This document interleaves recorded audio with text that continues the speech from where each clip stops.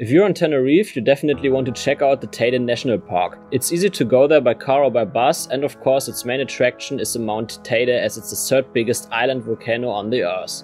But the surrounding of the volcano is also pretty good, as you find some trails with great views. So at my first visit in the national park, I decided to do that.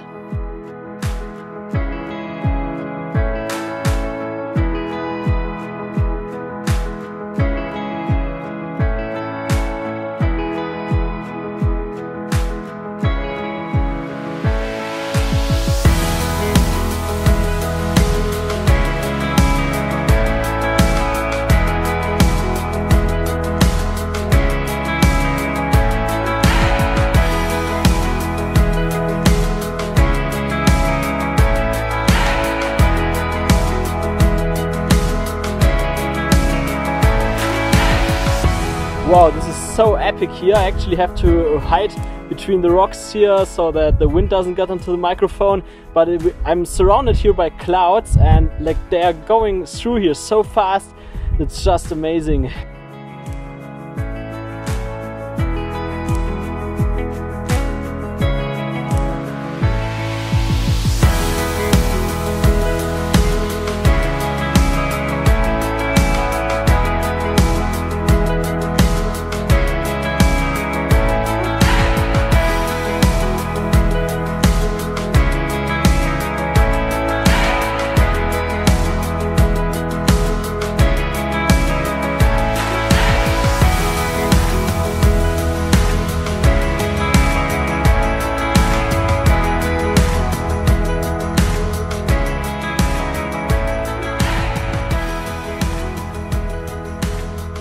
2 weeks later, I finally hiked up Mount Teide overnight to see the sunrise. Going up there overnight is also much easier to organize, as you don't need a permit to go up like you would have to over the day.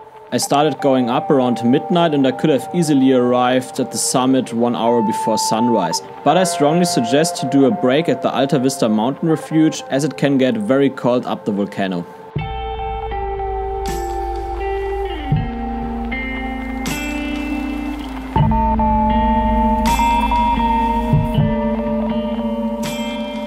It's quite funny, when I arrived here, a lot of people were sitting in the entrance and the door was closed. So they were just sitting there to warm each other basically, so it looked quite funny. And yeah, now I'm waiting here for around an hour. I already did a similar trek last year on Bali to the Mount Teide. It was around 5 hours going up, so this is a bit longer.